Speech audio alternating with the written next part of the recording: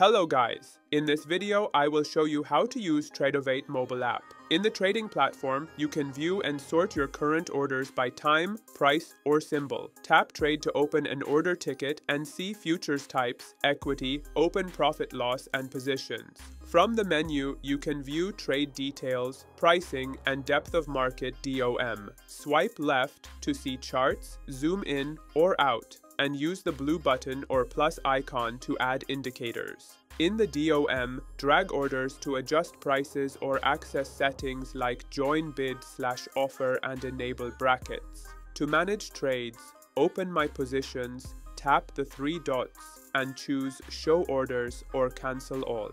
You can switch accounts via the drop-down next to your account number. To place or modify orders, tap a price on the bid/offer side and confirm. You can also drag to adjust trailing stops. To close a trade instantly, press the blue cancel button at the bottom. Don't forget to like this video, subscribe to our channel, and share it with friends for more useful mobile and tech tips.